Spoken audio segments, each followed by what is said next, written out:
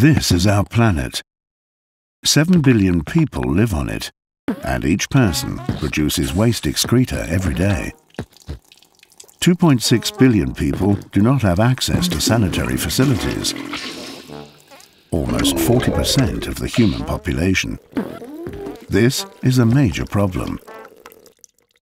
In many countries, lack of access to clean and sanitary toilets is the leading cause of severe illness and high childhood mortality rates. In addition, the Earth's soils are rapidly being depleted of valuable nutrients.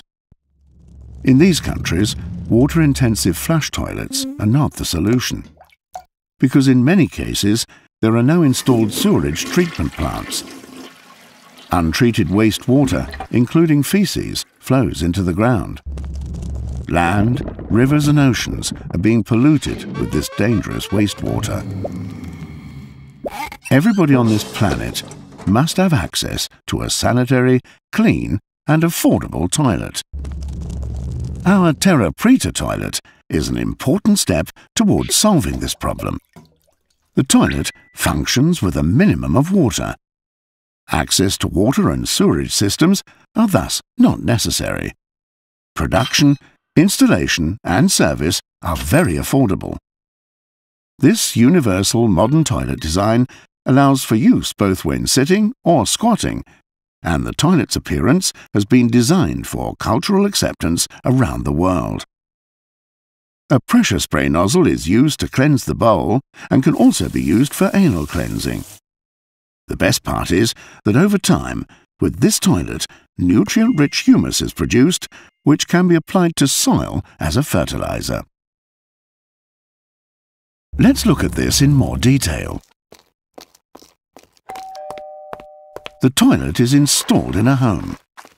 Through an opening in the wall, the toilet's storage tank is accessible from the outside. A lactic acid bacteria sugar solution is added to the storage tank. These bacteria prevent unpleasant smells and sanitize at the same time. A small sliding mechanism keeps the toilet's tank airtight.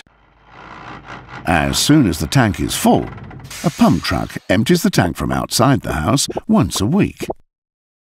The system works for isolated houses, terraced houses, small settlements, and multi-story living complexes.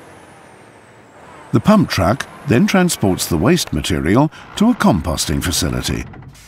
There, the waste is emptied into a basin, which is partially filled with wood chips and charcoal to become dry enough for composting.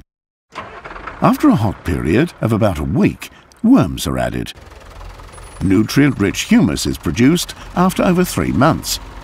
This humus is called Terra Preta, black soil.